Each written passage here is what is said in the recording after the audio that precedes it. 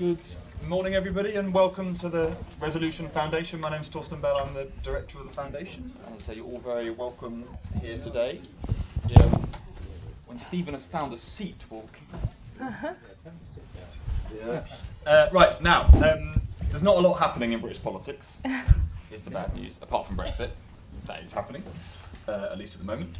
But there is something big happening, and in some ways, huge. And I was saying to these guys just upstairs, there was people over from France yesterday who obviously, first thing they want to talk about is like what is happening to Britain, but the second thing is what is going on with this huge change to your social security system that is so big that nobody else in the developed world is trying anything like it.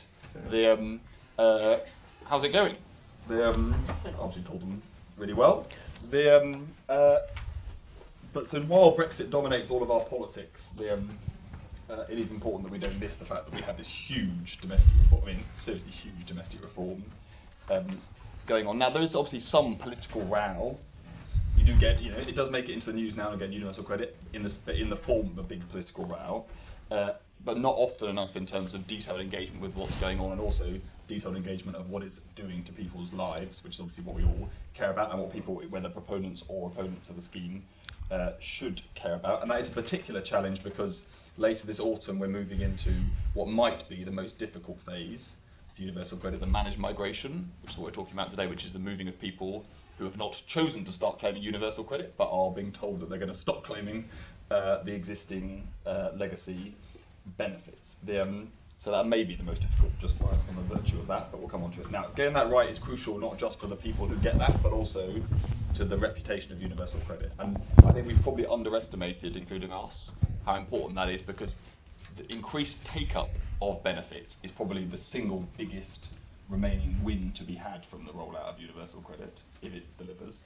But the reputation of universal credit is crucial to that take-up benefit. So getting this right is really important. Now, to help us get it right, the panel we have today is on my right, David Finch, a senior researcher at the Foundation, who's written the report that we published today and is going to give you a short summary of it. He promises short. He's never told me the truth before. Then Ian Davidson, Professor Sir Ian Davidson, who is the recently appointed chair of the Social Security Advisory Committee, which I think has to tell the government what it thinks about the transitional regulations by 20th of September? Of that order. Around then. Okay, we'll be asking for a 3-month pause. Okay, fine. Okay. In the deadlines. I'm not going to go through all of Ian's jobs he's done recently, but he's been recently was the Vice Chancellor of University of Aberdeen, amongst other things. And then on my left is Kayleigh Hignell, who is the Head of Welfare Policy at Citizens Advice and has done a great job of making sure that the voices of people coming into Citizens Advice bureaus up and down the country and others and the lived experience of universal credit feeds its way into the machine of policy making in Westminster. So that's the plan today, and then we'll have a Q&A. So Dave, over to you. Okay, great.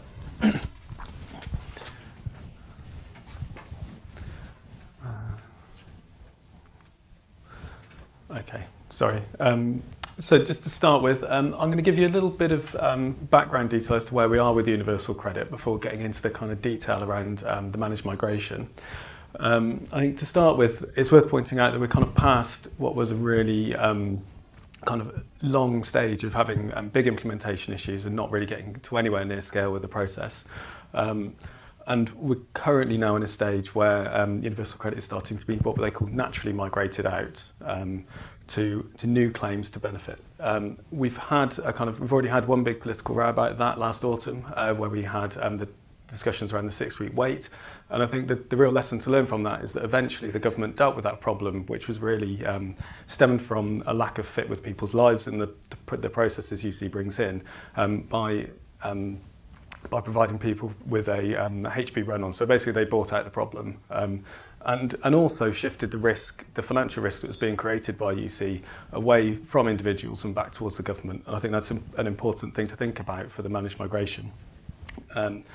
But despite those kind of problems, it actually seems like universal credit is actually building up a bit of a head of steam. It's continuing to roll out this month to another around 50 job centres, and that's going to keep on going till the end of the year, at which point it should be available in all job centres for new claims. And that's essentially, that's what they mean by the natural migration.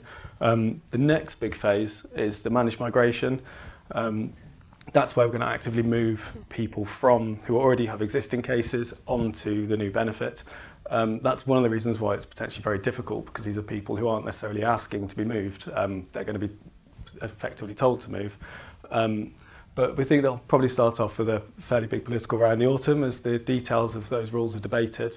And then following that, it's not really going to get to anywhere near scale realistically until sort of 2020. So 2019 is all about testing, and 2020 is when we'll start to get people moving on at scale, at least to kind of current plans. And then if we take account of all the changes that have happened so far, the latest kind of estimate for rollout of universal credit to be completed is around 2023, which is effectively a decade after it was first started to be implemented. I think that's potentially raises the question of why have people bothered to persist with universal credit, given the problems we've seen so far. And also the kind of big negative perception that universal credit is currently getting, which appears to be growing in the public eye.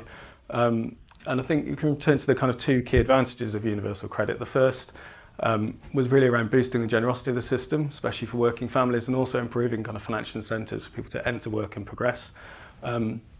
And then also the other important thing was that to boost incomes by improving take-up. So by having a single system of support, everyone will get all of the benefit they're entitled to through a single claim. But what we've seen so far is that on that first advantage, those have really been undermined by a series of cuts to universal credit, especially the kind of work allowance cuts that came in from 2015. But we're still expecting very big gains from take-up.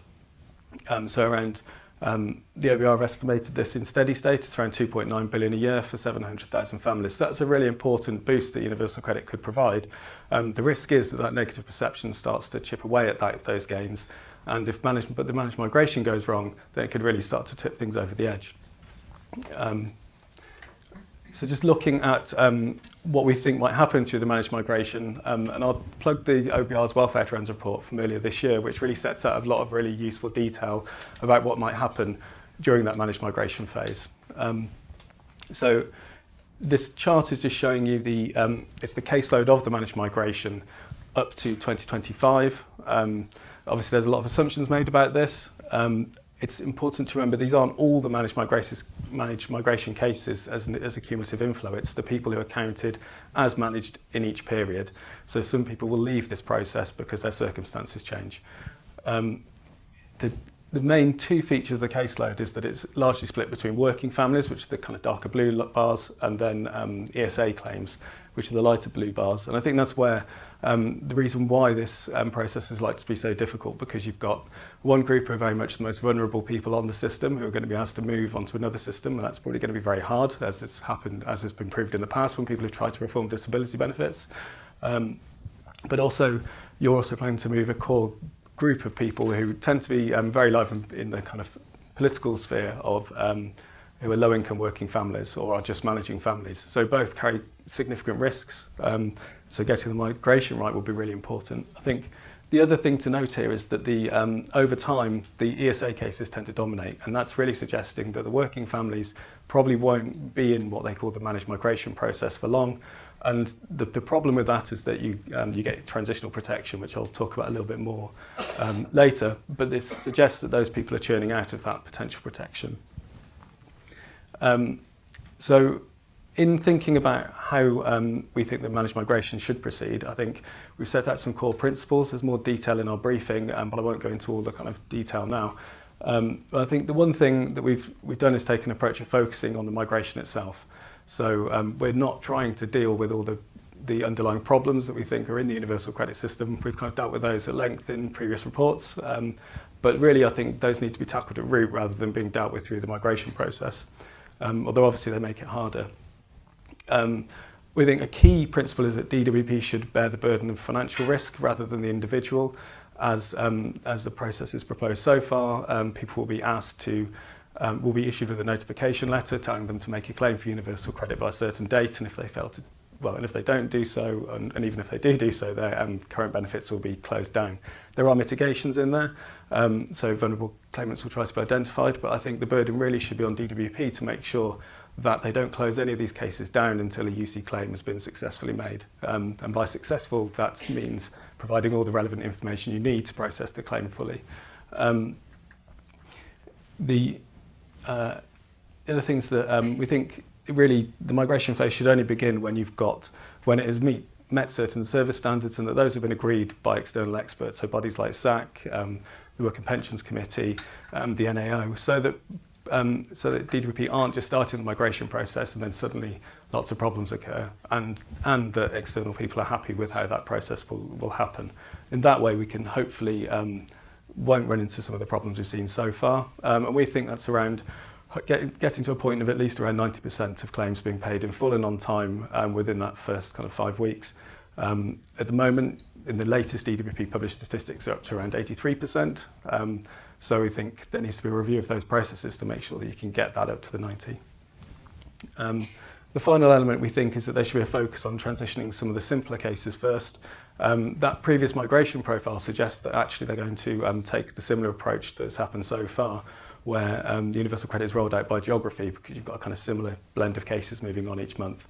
We think there's obviously benefits to doing things, testing things out at a local level at a small scale, but if you're trying to maintain momentum of the rollout and keep numbers up, then it might be easier to move some of those simpler cases across first. So the other important element of the managed migration process is transitional protection. So this is where at the point that you're going to move on to universal credit, a calculation will be done to see if you are going to be better off or worse off than under the current system. If you're worse off, you'll get a cash top-up that covers the difference. In reality, it's more complicated than that, but if we just keep that kind of concept in mind. And this chart is just showing how people are expected to flow in and out of the managed migration. And so this tells you how many people will be moving in and potentially eligible for that transitional protection, but then how many people will be flowing out and so no longer eligible. It's not the people who will get transitional protection, this is just all people on the managed migration. So we can see in 2019-20, the blue bar is your inflow, and the red bar is the outflow. And if you can see that, then it's very low, and it's because we're not expecting big cases in 2019. 2020, things start to speed up a bit, and you've got a big inflow of around 650,000 cases coming in, and only a small outflow that year of around kind of 80,000. And then the purple bar is your stock at the end of that year, and that's split pretty evenly between in and out of work cases. The next year, another big inflow, but this time those outflows are starting to pick up. And again, you can see that you're starting to see a bit more of a shift towards kind of out-of-work cases at that point in your final stock at the end of the year. And that continues again into 2022. And here you can see those outflows are starting to pick up a bit more, and that balance is firmly shifting more towards the out-of-work cases. So what this is implying is that you're going to have quite significant churn of cases within a year or two of moving into the transitional protection. And also the majority of those are coming more likely from working families, and it's due to changes in circumstances, which is obviously a potential concern if that transitional protection is not going to last for that long. Clearly there'll be cases where people do have a genuine change in circumstances, which means they maybe move off the system entirely. We need to make sure the system isn't removing that protection too quickly. So I think it's worth noting that transitional protection was always going to be necessary. It's one of these points that we always expect gainers and losers in universal credit because of the size of the reform. And that's why transitional protection has always been a part of the reform, so that it stops those people who are facing an immediate loss from being cash losers.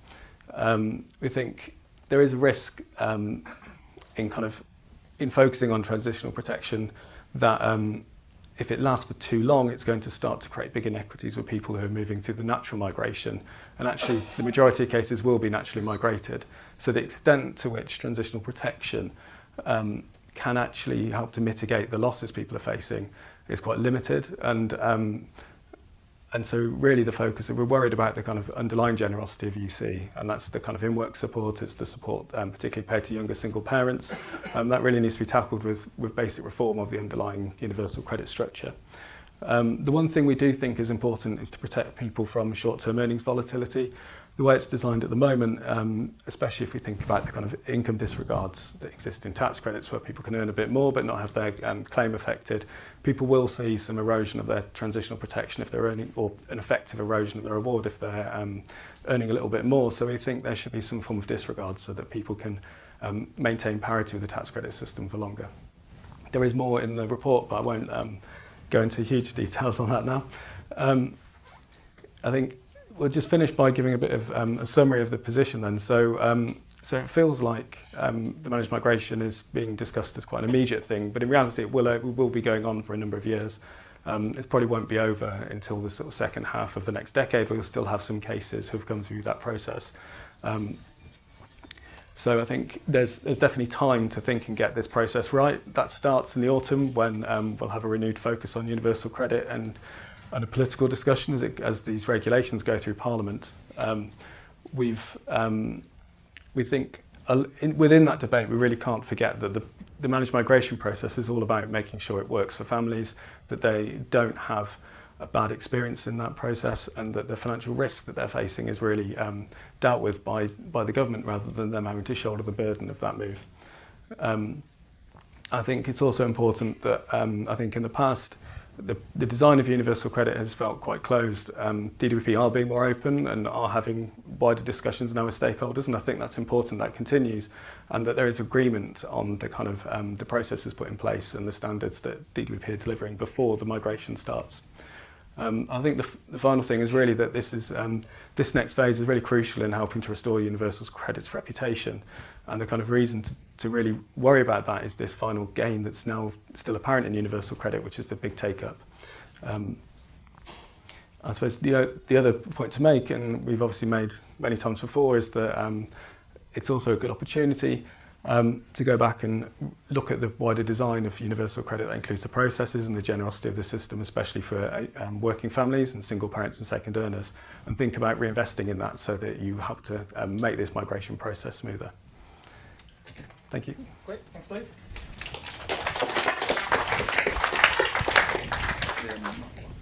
Ian, over to you. Torsten, thank you very much. Can I also thank you for the opportunity, firstly, to speak with us. It's always a pleasure to be here at the Resolution Foundation. I've enjoyed every opportunity I've had. Can I also say that I urge you all to read the contributions that David has just talked about, and also the one that Kaylee will talk about. They're really magnificent treatises on the issue that we face. This is the second talk I've given this week. The first talk I gave was on Monday in Kibera. Kibera is one of the biggest informal settlements in Africa. No one knows how many people are there. I would estimate around 1 million people in an area of about 1.5 square kilometres. It's a sobering place to spend some time.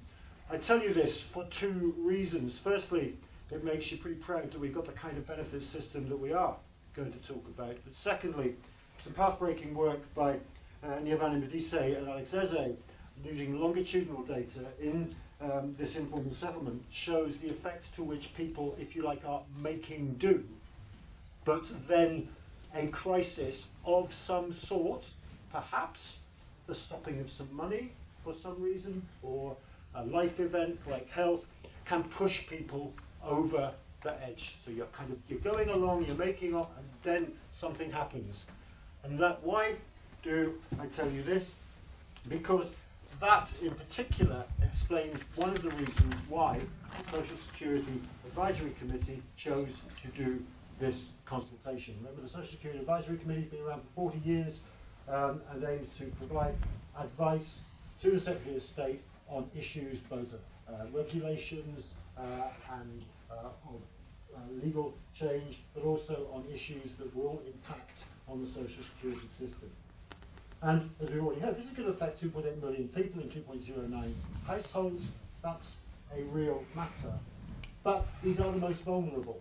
These are the people who, if something happens, if benefits are stopped, could be, as I've just said, pushed over the edge. We need really to make sure that we have a system which, if this managed migration happens, as it happens, it is smooth and effective. And secondly, this has to be one of the big challenges for DWP over the next little while. The scale of the challenge is important. Put those two things together, a significant number of the most vulnerable members of our society, together with the scale of the challenge for DWP, and I think that made a very important reason for SSAC to do this consultation.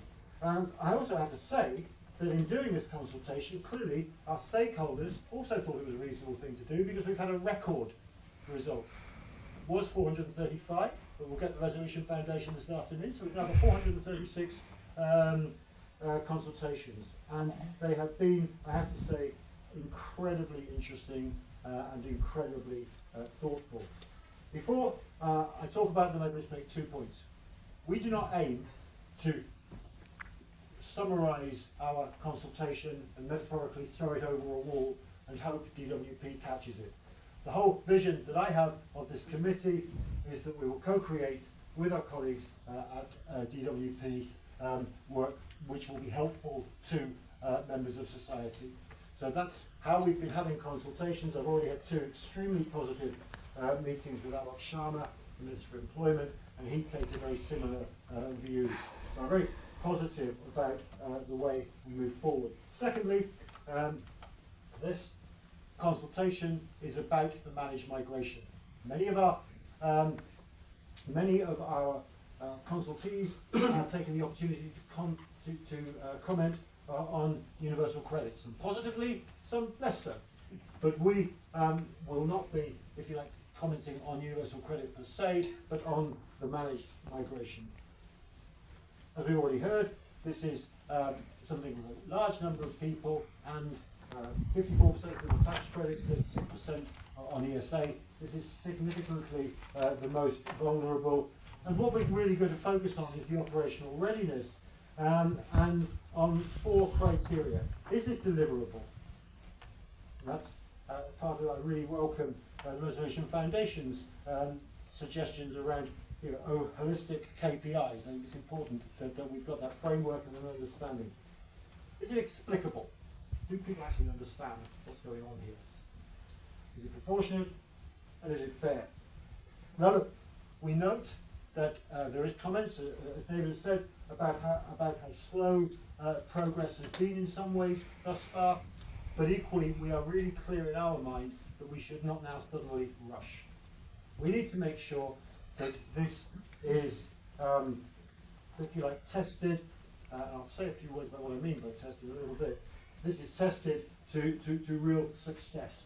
When we move forward, it has to be smooth, and Neil Cooling and his team will need to be ready and able properly to scale up and to manage things, because, as David said, there has been some, if you like, lack of confidence sometime over the last little while in what many people welcome, but we do not need that confidence to drop any further. So who responded to our consultation?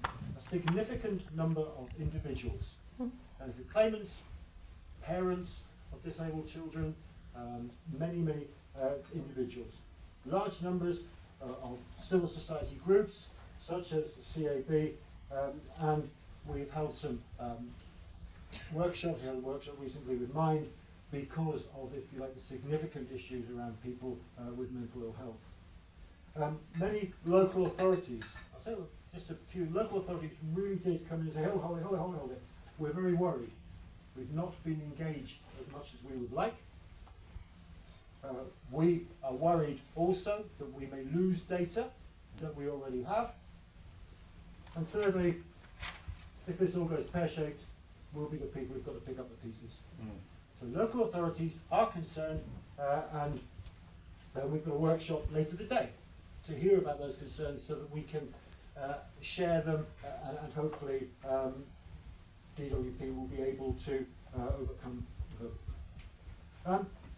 So let me just take on those 4 areas of explicability, fairness, proportionality, and deliverability. I'll start with explicability, both at a macro level and at a micro level. At a macro level, this process needs transparency. It needs transparency about what success looks like, it needs transparency about the timing, and it needs transparency at a national level about how we are going to make these really quite significant steps. Secondly, at an individual level, we did get, as I say, a large number of individuals writing. And absolutely what they said to us was, what does it mean for me? But it's not quite what does it mean for me in a kind of positive, everything's fine. It's what does it mean for me in a, I'm really scared. I don't have a fear of the unknown here, and what does it mean for me to be, am I going to be in trouble? And so what this says about explicability, it seems to me, is communication, communication, and communication.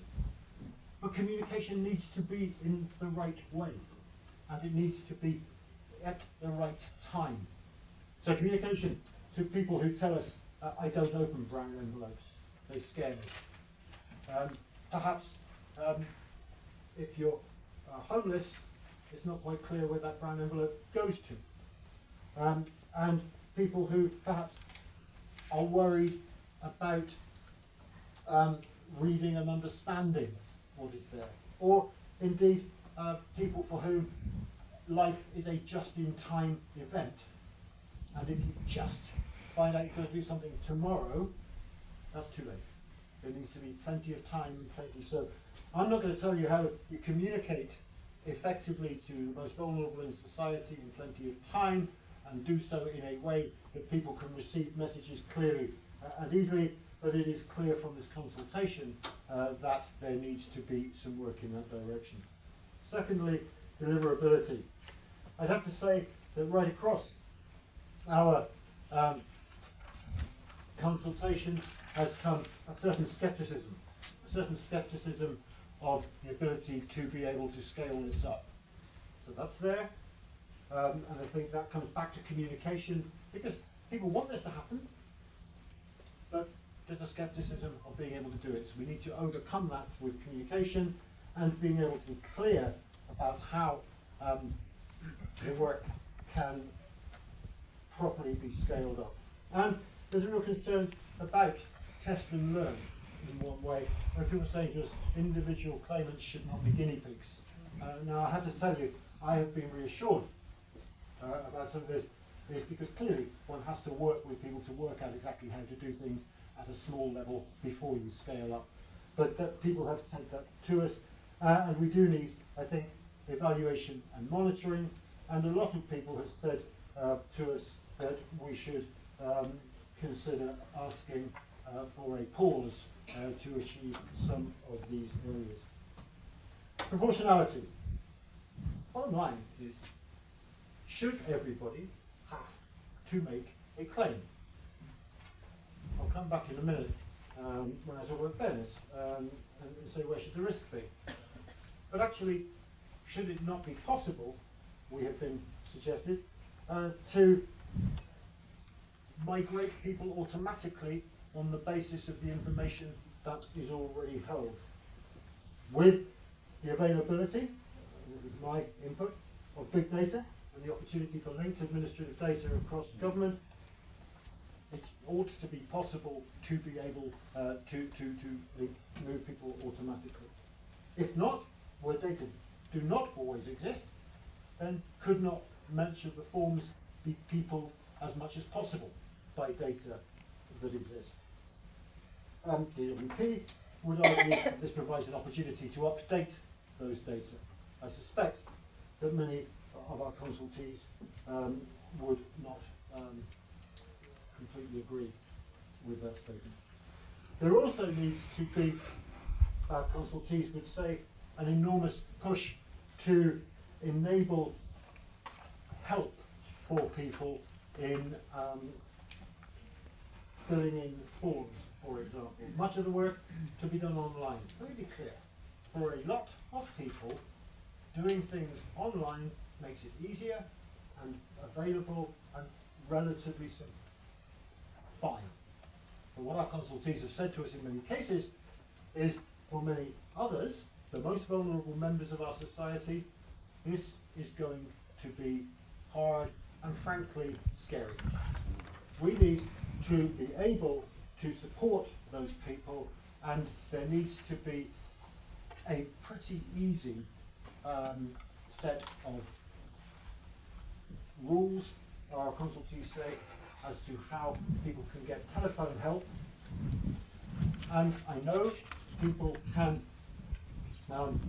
visit a job centre, for example, but if you live, and there still are some really good rural areas of our country, I've just spent the last 8 years in Scotland, and let me tell you, there are some big distances, and public transport is not great always. Most vulnerable members of society could find it pretty difficult to do that, and therefore we need to do everything we can. We believe from our consultees at the moment that home visits in many cases, or in some cases, will need to be able to be done to stop people falling through the crack. And finally, fairness. Many of our consultees said that risk should firmly be held with the state here. We should not be passing risk onto the most vulnerable members of our society.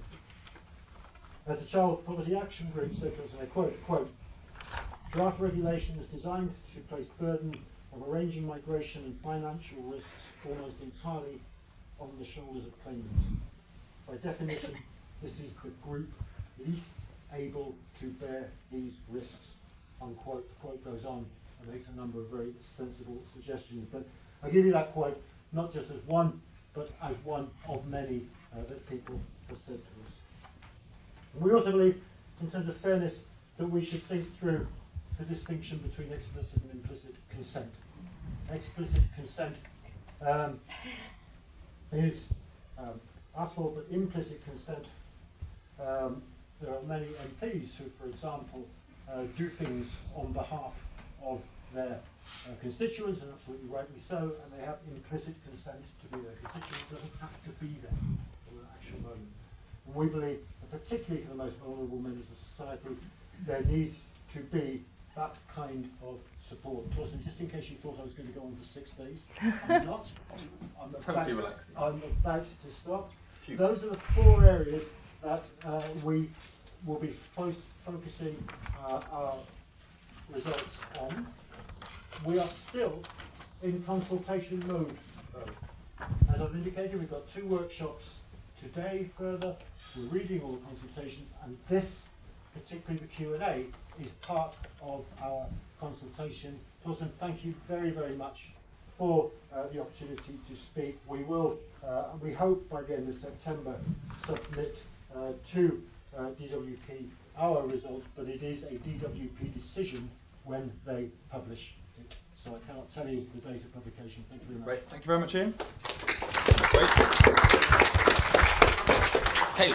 Should I stay here? You can stay here, you can Fantastic. stand, you can dance. I'm going to stay, thank Okay, you. go. Okay, I'm going to keep it quick, largely because there are a lot of areas of consensus here, which is fantastic in many ways. I'm hoping it's making your job of sifting through 436 responses a little bit easier, and hopefully government's job a bit easier in terms of what to do next. As you can imagine, at Citizens Advice, universal credit is a big deal for us. We help 2.6 million people a year, and benefits are our biggest inquiry area. So this is a huge amount of change for the people we help, and actually for us as an organisation as well. Like many, and like's been noted already, we do agree with the aims and principles of universal credit. There's many challenges, and I'll touch on them in a moment. But, you know, we do see that it has the potential to address some long-standing issues in the benefit system. Take-up has been mentioned today. For us, the ability to report a change of circumstance once instead of to 3 or 4 different departments, or in fact change different benefit systems when you have a change of circumstance, are key and very important areas which we help people with a lot in the legacy system. It's worth remembering a few things when we think about universal credit and its next steps. Really, this benefit was designed nearly 10 years ago, and a huge lot has changed in that time, both with the benefit, which David has touched on in terms of the value of it and its underlying principles, but also contextually, people's lives have changed, the way they work, what we expect from the state or from systems, what tech can do, all of those things have changed. And it's been around in some form for some time, but it's still relatively green actually. So universal credit full service, which is the current version and the version that will be rolled out across the country by the end of the year, and that those being migrated over will experience, is only just hitting the 2-year mark now. It only hit the 1 million mark in terms of claim numbers earlier this year. So there's still a lot to learn. There's still lots of rollout to go, actually. Even though we've only got a few months, there's a huge number of areas moving on to universal credit in those months, and a lot to implement, like known issues, known fixes to actually put in place, remaining functionality actually to be built during that time. So it's still relatively green. We're not talking about a system that is complete and ready to go on necessarily to its next phase. Taking all that into account, we, like many others, responded to the managed migration consultation with some principles. I'm going to rattle through them because, as I say, consensus is really clear here across organisations, and I suspect across government as well. The first one for us is about readiness, and Ian and both David have touched on this. We're really clear that there has to be success measures that are transparent, and also crucially that there has to be clear breakpoints. This is a problem with the rollout schedule as it has been over many years now. There are not necessarily clear points where the department has time and capacity to implement changes and to make fixes to fully evaluate. Pace of rollout has been very fast when it moves. So yeah, it needs those breakpoints, both in terms of next steps, when do we start managed migration, and then throughout managed migration. The second is around that prevention of sudden loss of income. This is like critical for people. Benefit income is a huge source of income for people who use it and have it. It's a large proportion of their income. It covers really key bills like rent, gas, electricity. So moving with that and having a financial shock to it, a sudden loss of income, is absolutely a no-go from our point of view. Again, we agree that the burden of risk, but also of administration, shouldn't fall on individuals in terms of like making the claim. And I'll go through this in a minute. It's a really burdensome process. There are many stages to it, many points that it can go wrong, even without the managed migration element to it. So that burden shouldn't fall to the individual. As you would expect, we think that adequate support needs to be in place. We've been saying this for quite a long time. Even if you ran this system perfectly, the fact that you're talking about millions of households in different circumstances moving to a new system that they don't know requires an adequate level of support. Then build in the fact that we're testing and learning, the fact that there are still bits to be built and still bits to learn from, and that support requirement becomes even higher.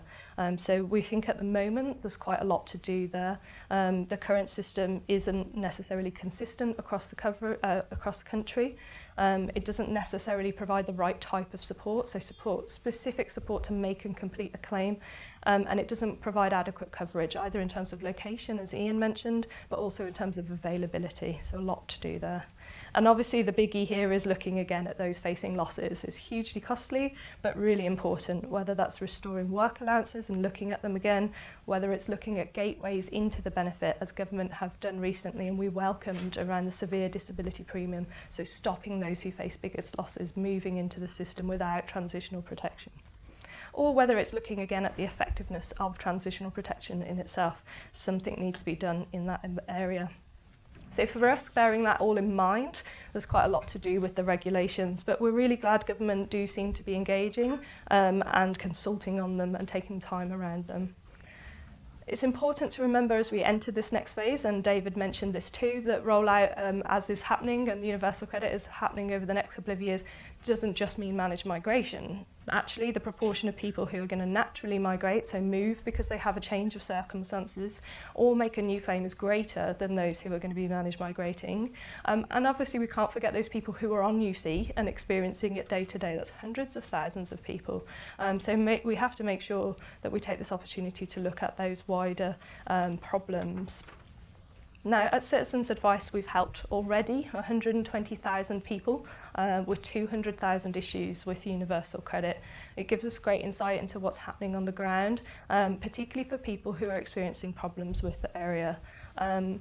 We mustn't forget, as universal credit rolls out, that this is a huge change and challenge for people. We're talking not just about a new benefit, we're talking about a new department, a new claims process, including a new kind of channel to communicate with government, new payment structures, new budgeting, and all of that falls at a time when people potentially are going through a big change of circumstance themselves, so relationship breakdowns, loss of a job, potentially developing an illness, and in a world where we know people don't have savings, they don't have a buffer, and potentially are already in debt. So all of that means that getting this right is absolutely crucial. Now, we really do welcome changes the government have made already to acknowledge problems with universal credit. Given the tight timescales on rollout so far, and given the amount to do, there is a kind of capacity challenge in terms of making and implementing all fixes that are needed. So there are outstanding issues that need addressing for sure. And I just want to quickly finish, you'll be pleased, with a few kind of lessons that we've learned, 2 or 3 lessons we've learned in the process of rollout so far. I'm going to keep them high level because, as you can imagine, I could talk about this forever. And as you guys know, yeah. So the first one is that collaboration is crucial. Organisations, departments, locally, nationally, have to be involved, engaged to be able to make this a success. Ian noting about implicit and explicit consent is an important factor of how you make sure that's possible. The second is that universal credit has to work for everyone. Significant groups are having a positive experience of universal credit, and we do welcome and acknowledge that. But there are others who are facing really big challenges, and often those who are in quite different circumstances.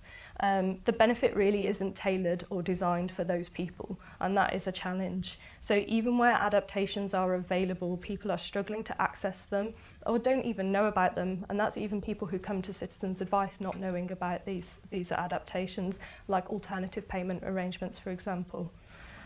There are obviously then people who the system it doesn't have any adaptations to. So people who have non-standard incomes, people who don't have monthly wages are really struggling with this system. And there is a chance for some of them that it does exacerbate their volatility of income rather than helping to smooth it. So lots to do in that area. Ultimately, it sounds counterintuitive, but we do have a simplified system, but to simplify it for individuals, it does need to be tailored. And there is a difference between simplification of the system and administration and simplification for individuals working through it. Lastly, delivery is as important as policy in universal credit. Most of the inquiries we get relate to delivery and administration of this benefit. And it's more important than ever, considering that all of people's income is in one basket here, or significant proportions of it.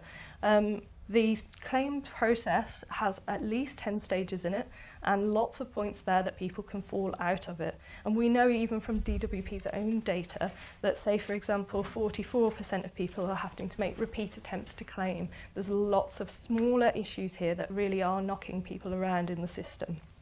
So yeah, it's really important that delivery is given as much consideration as the policy.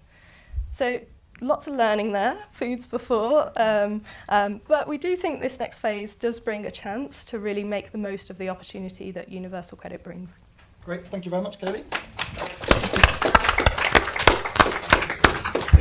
I'm conscious that a lot of this is verging on the technical, and a lot of the debate this autumn is going to be about getting this framework right, because something then happens in the future. But I think what we're all trying to say to you today is this matters because it matters for millions of people, as Ian passionately said, for people in vulnerable situations, and with some sympathy to DWP, moving people between systems is hard.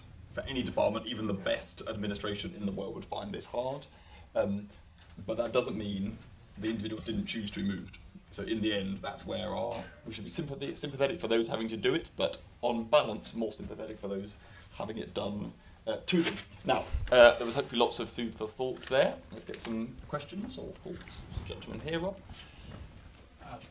Pete. Give us your name. Pete Chalice from Unison. I'm glad you focused on the sudden change in people's incomes that they'll experience as the migration process takes place. I mean, essentially what's going to happen is people will get their notice, and then they'll get the date on which their benefits will end, and then they'll have a 5-week gap. And it's that 5-week gap in which those bills won't get paid or people will have the financial difficulty. Now, actually, there's two potential solutions to that. Either you can run on existing benefits for a further month beyond the date in which the regulations suggest that they end, or you can have some transition payment that deals with that 5-week period where people won't get any income, and do the calculation using the existing information that you have on people's incomes through the HMRC RTI process. And we've suggested this as part of our submission to the consultation. I'd be interested to hear a response. excellent consultation plug. Right front. Are we going to take a few? We're going to take 3, otherwise we're swamped. Thank you very much for that. Great presentations. I just wondered whether, in particular, David's comments had taken account of the government's announcements about changes to transitional protection recently, because you were concentrating partly on the OBR's report from January, I think. And recently the government said not just the severe disability change, but also about people whose earnings increased, and also about the capital rule, and they were going to change that. So I just wondered whether that was taken into account in the we should come back and explain to people what those are as well in a second. And then just sorry, say that again. I said they are, but we'll come into the detail in a second. Yeah. David Etherington from Middlesex University. One thing we've observed is that the rate of sanctions, benefit sanctions, has increased under universal credit. I'm sure the CAB maybe have experienced this and can back us up. Data, for example, the data produced by David Webster shows that this is the case. Now, okay, we can spend all morning talking about the pros and cons of sanctions, but it's evident that sanctions are doing more harm than good in depriving people of incomes. So isn't moving to universal credit an opportunity to stop sanctions altogether and move to a sort of different sort of claimant-friendly system? Okay, that's a very big question, David. Right, okay, Ian, do you want to kick off on Pete's? I will kick off on Pete's. Peter, in the time available, I couldn't run through all of the answers, but I have to say I have read your answers. We've read them. It's a very sensible suggestion, and it's something we'll be thinking about very seriously as we move forward to the conclusion, because it is an issue that we need to take place on. That's right. And obviously, on run-ons in general, the government is obviously showing willingness to look at those, so that's clearly a sensible way to go. Dave, do you want to run the mention on this? Yes, so I suppose the one thing is, OBR did their thing in January. I think they had some of those changes in, so the self-employed being exempt for 6 months from the minimum income floor, it was already in there. And obviously, whenever OBR put up a timetable for kind of UC rollout, it gets pushed back a little bit. So, I mean, it's broadly the shape of what will happen. I think it is interesting that they've seen some problems in the system and tried to make temporary adjustments to it. So the self-employment change is only a 6-month delay on before the MIF is applied, and that's, I think, an example where they obviously recognise that might be an issue for people, and I think we'd prefer that that's dealt with by a reform of the MIF rather than just not applying it for 6 months. And on varying earnings, I think what they're talking about is people who don't have the monthly earnings, and so because they're paid, say, fortnightly, they will have periods where they get paid. They have a number of extra pay periods within their month of UC assessment, and so potentially won't get any UC at all. So it's for them that they'll keep their transitional protection entitlement. But I think what we're worried about is that if your income increased within certain parameters within the tax credit system, it wouldn't affect the money you're getting from tax credits, whereas it will in the way transitional protection is being calculated. So it's a slightly... Let's make that concrete for people. Like if someone works extra hours in one particular month, or they happen to get paid a bit of overtime in that month, we're just saying don't have their transitional protection being eroded away by that one lump up when the rest of the 6-month period they're on. It's the low income is what we're saying. So that's hopefully clear. Kaylee? We should touch on David's sanctions point, which is not directly on, it's on a big picture future of the world. No, and you're absolutely right. We do see the problems that sanctions bring to individuals and the impact of kind of a financial penalty existing in the system. I think the thing with universal credit is it does expand conditionality to new groups, and there's still a lot to work out there just in of itself. Even on a practical basis, like employment support allowance claimants experience conditionality before they've had their assessment of whether they are disabled or not, or have different support needs. So there's extra bits like that in the system that are a little bit under the radar as well. So it's no surprise that there are more issues potentially with conditionality. I know there's a lot of reporting issues and like data issues with universal credit, both in terms of sanctions, but wider in terms of claimant count and the ONS data relating to benefit claimants in themselves. So it's quite hard sometimes to see what is actually going on. It's really critical that the department kind of get to grips with that so that we really can evaluate universal credit. but it is an opportunity to look again. There is evaluation happening and testing happening for the in-work group who will experience new conditionality. There's nothing to say that evaluation and testing shouldn't be widened out to other groups and whether conditionality is effective for them. And certainly when David's mentioned the minimum income floor, so this is in effect a form of conditionality for self-employed people after a year of earnings being below a certain amount. Again, you could do lots of test and evaluation and opportunities to look at solutions there within it. At the moment, that evaluation hasn't finished, either on the in-work proportion of people or on the minimum income floor, which is a concern seen as we're moving to the next stage of rollout. We'd prefer to see the results of those. Great, let's get some more questions. There's a gentleman in the middle here. Where Michael is lurking. Is there a microphone? Thank you. It's John Bibby from Shelter, and my question is mainly about kind of what you think the chance of success of influencing change on this is.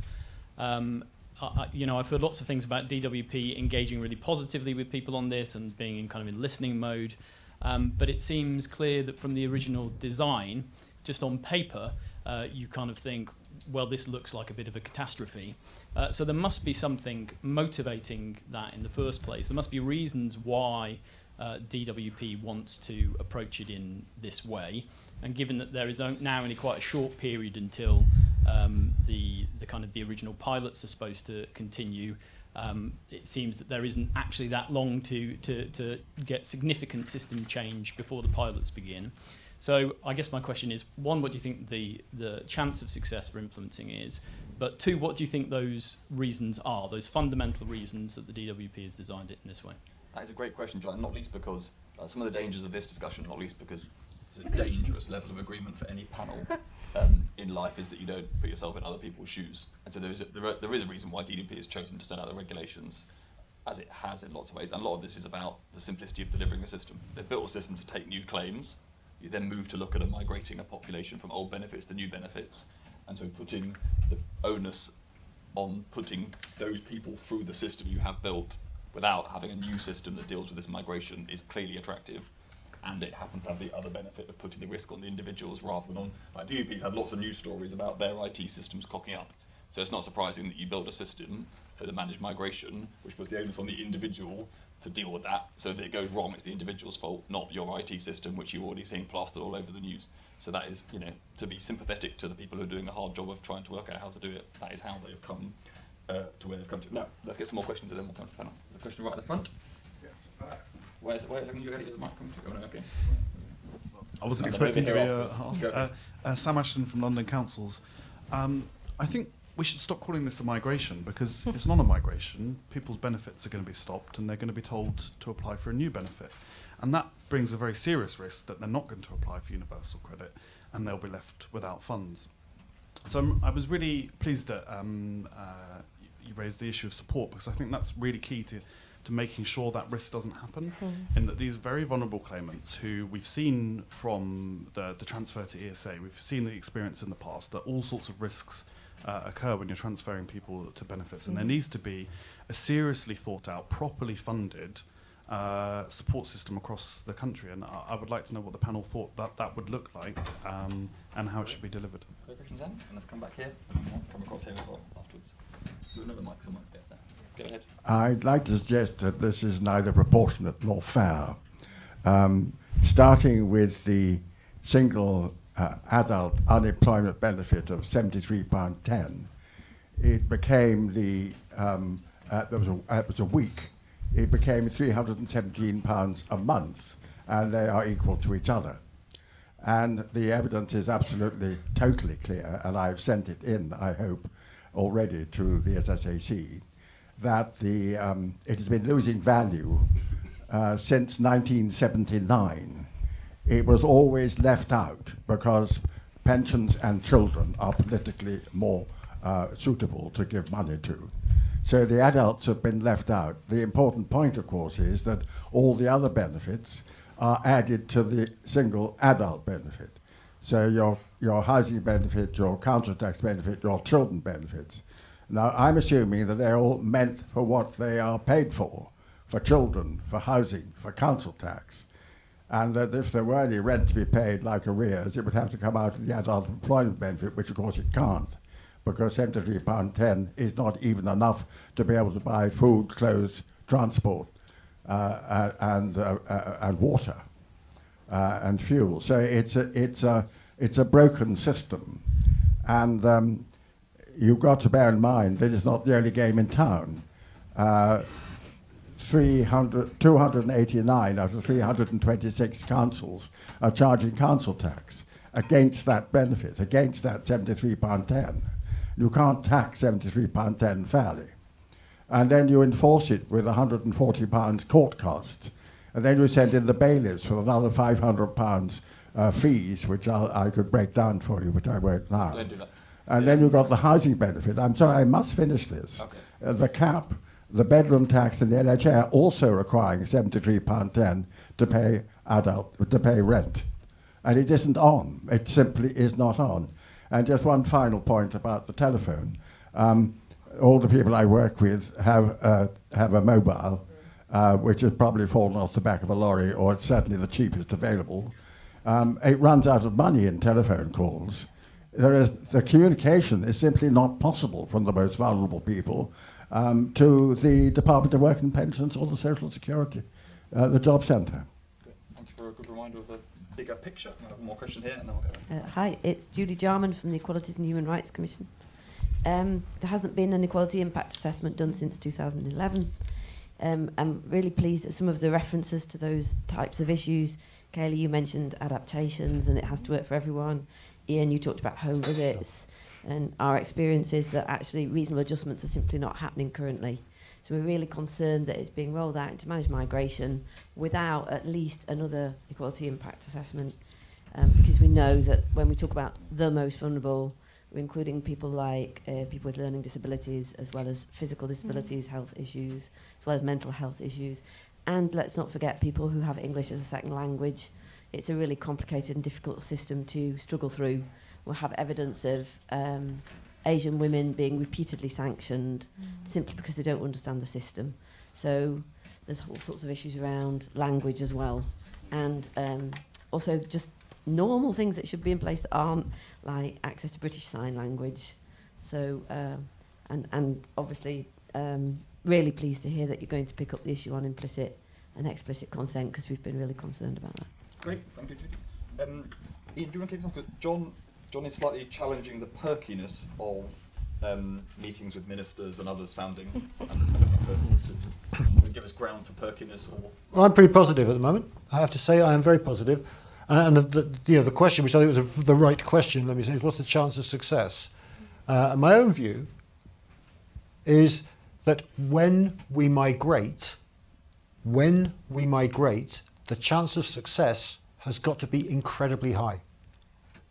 So I'm not going to give you a comment on what the chance of success is if we decide to go tomorrow afternoon. But when we decide to go, this has got to be tested. We've got to know what success looks like. The KPIs of the sort that the Resolution Foundation have put in their consultation response have to be met, and the chance of success has to be very high. That would be my view very, very clearly, and that is what I'm sure the committee will be saying. That's great. Do you want to touch on it? We've got a whole lot of questions, but you've taken up Judy's excellent point on. Yeah, absolutely right. Yeah. 7 years later. Yeah, it is an awfully long time, especially since we look at the changes that have been made to the benefit. And then again, looking at, as I've mentioned, changes in society and how things work and how people work, or other benefit systems that have been changed as well alongside it and at different points. So it does feel like it is the time basically to look again at that. I think the challenge that the department have had on this is that they are building and rolling out and testing all at the same time. So some of those more detailed parts are like left for later. And then it takes a long time to get to them, or sometimes not get to them. So if you think about rollout so far, the significant functionality that's been built in the system as it has rolled out, there's still loads to do in what we have recognised already in the previous benefit system. And we should say, like, reasonable adjustments in the current legacy system are a challenge as well in terms of getting those, and we definitely have to help a lot of people there. So I think it's an underlying issue that needs to be addressed full stop, and then addressed more in universal credit. And I think that's the thing, when you reform a benefit system, it gives the opportunity and the chance for people to go, but what should it be like? Not just to market against what it's kind of been designed as, but to say, what do we want the benefit system to look like and what do we want it to do? And that's entirely logical and reasonable to do, but is a different challenge to the department's challenge of rolling out universal credit as it stands. So yeah, I totally agree. We need to look again at the equalities impact of universal credit. Do you want to touch on SAMs, given that you're the expert in the room on offering Yeah, support? universal support. So a ton of people already come to us for support at Citizens Advice. So we know a huge amount about what is needed in that system and how it should work. How actually it's delivered to us isn't the important thing. It's that it meets those criteria. So it has to be consistent. It has to be. I love the idea of having to be able to explain something, and I think that should apply to support as well. And there is a challenge there, because it's different in every location at the moment. There are a handful of areas where it's working very well, and then there's a load of areas where it's not clear what is going on, and some areas where we're really seeing problems with how it's working. So yeah, it has to have that consistency so that you can communicate it, and so that it has minimum standards that truly do meet what people need in terms of support. And I do think that coverage point I mentioned earlier is really critical. If you're building a support system to help people upskill, to improve their digital skills, for example, which was one of the original intents of universal support, then you can have a system that says, Wednesday afternoons, come along to this place to learn how to use the internet. But if you're building a support system that is helped to make a claim, it has to be available when people need it and in places where people go. So yeah, more of what's a successful system rather than the delivery model for it. But I do think those things are critical. Can I just respond to Julie, which I thought was absolutely the right point, if I may say so. One of the issues here, which I think really has to address, is that typically in many areas one says, oh, most people will be fine, and then there are a set of people that we need to stratify into particular groups because they will need particular support. The point that I think you made very well was that there are very large numbers of groups who are of varying size who will need particular support. The people who need British Sign Language will need different support than the Asian first generation women with difficulty with English. Now, my point being that actually there are so many groups that when we add them all together, this is an area where there are a significant proportion of people needing special support, as opposed to in many, many areas is a small proportion. Great. Anything to add? We'll get one last set of questions. It was picking up a bit on this kind of is it a migration or not point, and the extent to which you can actually automate the process. And I think there's obviously an issue around potentially like what is the incentive for people to move, and so in one way the kind of closing down of your old claim is a very strong incentive to move on to universal credit. But I think there's actually issues with the way in which universal credit works compared to, say, the tax credit system. That means you can't just move people onto it and leave them alone, because UC will start to do different things to them. They'll expect things of you. It will change how much you're getting depending on how your earnings vary. So people will really need to know that they're actually on universal credit before it starts to function, because otherwise they'll be in as bad a position as if they just messed their claim up in the first place. I think the one place where that probably doesn't hold as strongly is ESA cases, where you don't expect their circumstances to change so much, and there you could potentially, if you want them off the current system, move them onto universal credit and then only start to treat them any differently once they've been fully made aware and they've had that support to understand the kind of the system they're now in. Right, let's get one more set of questions, and then there's a lady here. Thank you. Josie Tucker from Child Poverty Action Group. Thanks very much. Brilliant presentations. And thank you for mentioning our response in yours, Ian. Just kind of picking up actually quite timely on some of the discussion that's just been happening about the migration process. We're kind of really concerned about, same concerns that many people here have in the room. We know, like from a recent Freedom of Information request, that like something like 1 in 5 claims, attempts to claim fail due to non-compliance with the process, like obviously the process of leaving people to make claims is, for whatever reason, not kind of functional enough for a large numbers of people to manage that, and that's hundreds of thousands of people if the same were to happen with the numbers we're expecting to migrate. I agree that managed migration is a bit of a misnomer. So we have actually been calling for this kind of the DWP to build new claims and move people over. We understand like that there are then be some further requirements on people, and so we're suggesting like a period of some months to kind of inform people, you and our universal credit, this is what's needed, this is the additional evidence you need to bring, adjust any amounts that in the claim that need to be adjusted, and take a sort of fairly generous approach over a few months to not recovering overpayments, for example, putting in really intensive support to help people get there. Of course, eventually, if somebody doesn't engage, you'd have to think about, well, how do you deal with that? I think speaking to your point in the fact that so many people will need additional support, I think that's one reason why, yes, it's important to identify particular groups and try to target support, but we really need a process that kind of safeguards everybody through it. And some people will have a very obvious like vulnerability category, but many other people won't, or that information won't be known.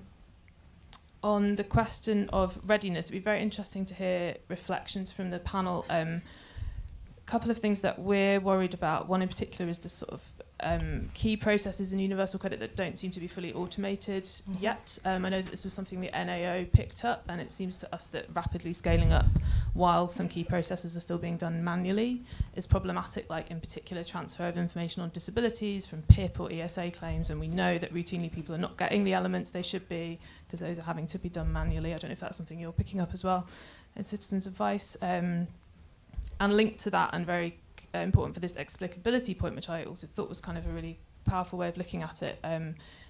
We're finding that like too many people don't kind of understand the amounts they're getting and aren't seeing those breakdowns, and that I think that's, and then if there is an error, like you don't know that your housing cost deduction has been made because Universal Credit didn't know that you were getting PIP or something, you just see an amount, and we'd like to see a kind of a system that's more transparent to claimants as well. And it would be interesting to see if those are things that you're kind of considering, and if you have any insight into progress that's been made perhaps more recently, either on automation or on the policy changes that were announced by the Secretary of State earlier in the summer. On various changes to universal credit that were needed. We'd like to see those kind of completed before mass migration. Great. Sorry, that was long. That's all right. Let's have one question here, and then Yeah, Mike Roberts from local government. My benefits section is the best in the country, regularly confirmed as such, but we're very concerned. We have lots of people in very challenged areas.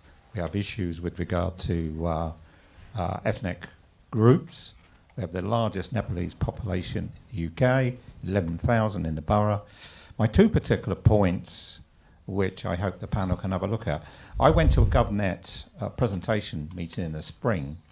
The two worst departments on IT structures, one were HMRC, you just couldn't make this up, and the second were DWP.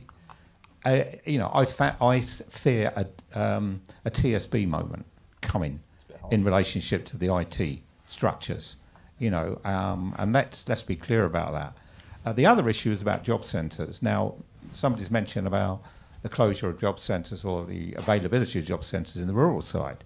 I fully accept that, but don't forget a lot of job centres in urban areas are also being closed and consolidated. So it's not just a problem now for rural areas, it's also a problem for non-rural, maybe urban areas where people will have to go for some considerable distance, if they're lucky, with poor transport, with cuts, to actually get to the job centre.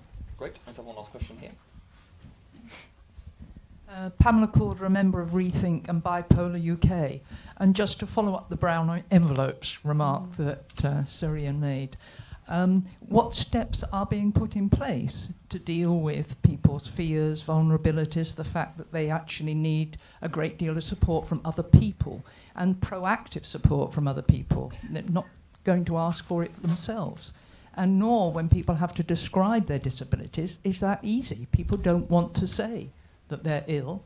So that's another issue to be taken on board. And I don't see much sign that there's a real focus or understanding of the complexities? That's a great question.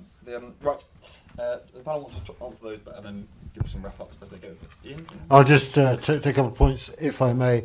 There were actually quite associated points. If I just would make the first point, I absolutely agree that when we are looking at people who need support, it seems to me there are those we can observe and take a judgment that we need support, but there will be, if you like, unobserved heterogeneity in society as well that we will need to be able to pick up at time, and that may be because people don't know they need support, or as was rightly put, some people don't like to admit that there is an issue. So I think there are real issues that we will be saying, or I expect we will be saying to the department about how they make those supports. I take your point very much that what are we going to do with regard to the brown envelope instead? That's not at the moment the job. I'm not trying to pass the buck. Well, I am passing the buck, let me be honest. That's not the job of the advisory committee. The advisory committee is to say there's a real problem here. We will work with you by working with particularly civil society groups to say how best do we overcome that. So if we take your example of people with bipolar, how do we best work with those people to ensure that they get the opportunity? And I will also say, and I take your point about is this managed or not, one of the things that has come very much across in the consultation, which I talked about, is the fact that we wanted to make it into a managed migration by using all the data that we possibly can to move people smoothly and easily. And Mike, I take all your points. What it seems to me we do need to do is to work with local government as much as possible. And I also take the point about urban as well as rural, but I still hold my point that rural is a real problem for some people. Great. Cool. A lot to cover there, so I'm just going to keep it brief in the interest of time as well.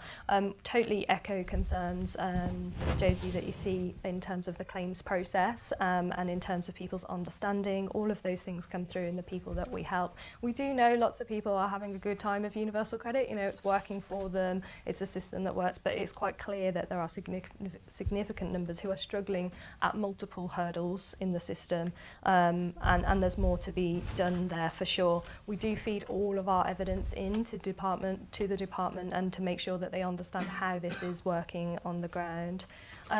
I would say it's quite clear, like from all of the comments made, even in terms of job centre closures and the like, there's still a lot to learn about universal credit, a lot to put into place and a lot still to build in it, as I mentioned earlier. And we just mustn't forget as well, like that brown envelope point, like it really is a massive challenge for people. It's a challenge we've always had. Like if I think about my employment support allowance clients who I help with their claims, it's the same process of being stuck with a brown envelope that you definitely don't want to open, coming to us with a bag full of them, basically. But this is a massive opportunity to tackle that. And as I said before, it's a bigger risk because it is all of somebody's income. So we absolutely have to crack it. And there's lots the department can do on that. It's good that they are consulting on this, whether through consultations or whether themselves. So there does seem to be a willingness, and to the earlier point about chances of success, to think more about that learning and to think more about the evidence from other organisations or where they can help in the process. As we already see all of these people, I'm sure there's multiple organisations in this organisation that are in that position. So yeah, just to wrap up, lots still to do. Great.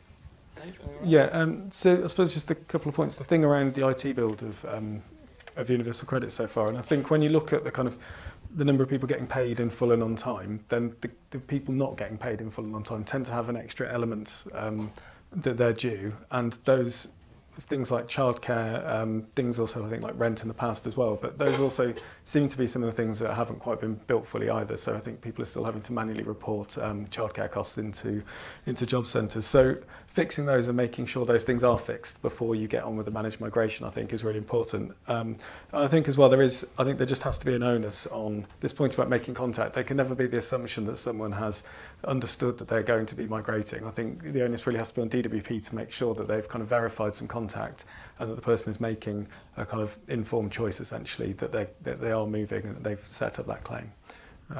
Great. Yep. Okay. Well, look, the obviously background is that this is all very technical, but hopefully on the basis that you've heard people's input, you've had 436 consultation responses, and you've all turned up, means that we get that it's really important. So can we thank Kaylee and Dave for their consultation responses, and can we all wish Ian good luck?